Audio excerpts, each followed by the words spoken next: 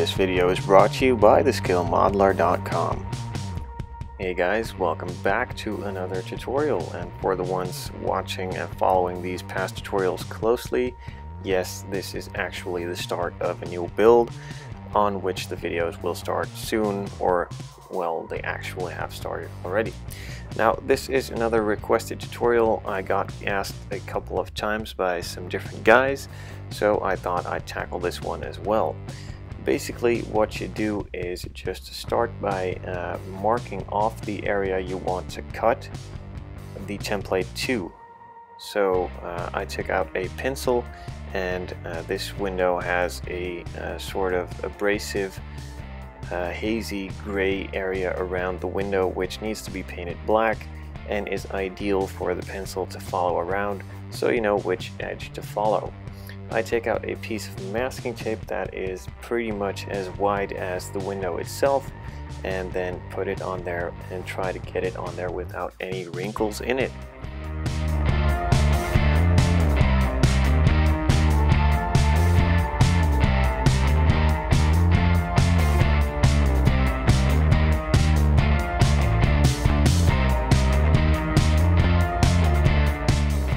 Once the masking tape is on there, you can still clearly see the line I put on there earlier through, and you now know where to cut.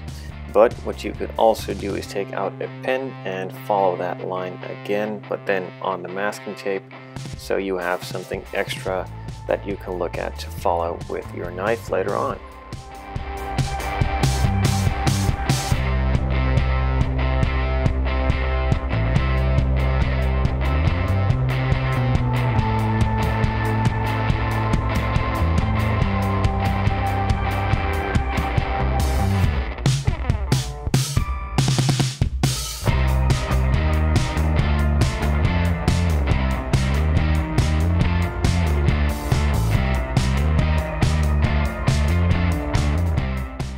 So for the first option, you now take off the masking tape and place it onto your workbench, and then carefully cut along the line with your knife.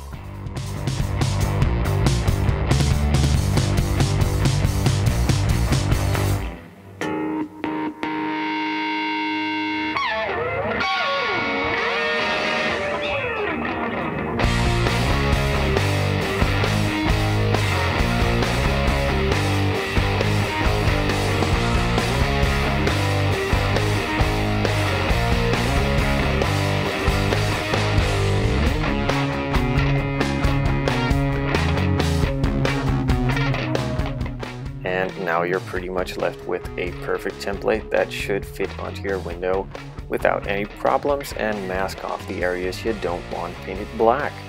But there is also another option you have, and that is by again tracing the line on the masking tape, and instead of taking the masking tape off, you just cut it directly onto the clear parts.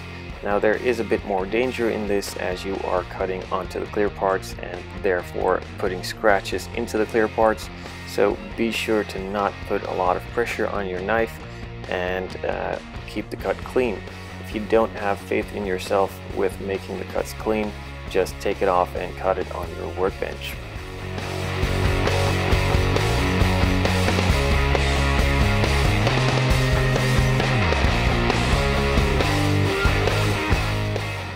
And again, you're left with a perfect template on your clear parts. Now, before moving on to painting, remove the pencil marks because they look weird once painted. I decided to paint these with the airbrush this time. This could also be done with a brush or with a spray can, but for the airbrush this time I chose for some bellow flat black, which looks perfectly fine on the outside and has a nice clean effect. And I think this is a lot cleaner than doing this with a brush. It saves on paint and it looks a lot more crisp and professional.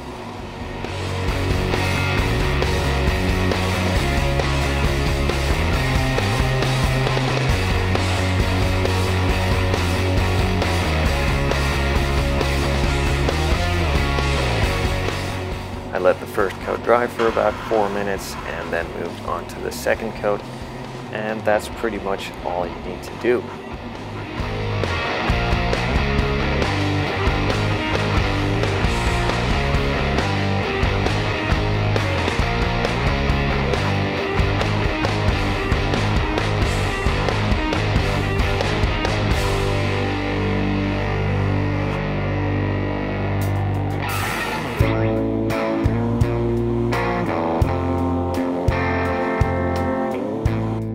with the paint now dry, it's time to remove the masking tape. Firstly, I just removed the layer I put on the outside to protect it from some overspray, and then I took out the inside masking.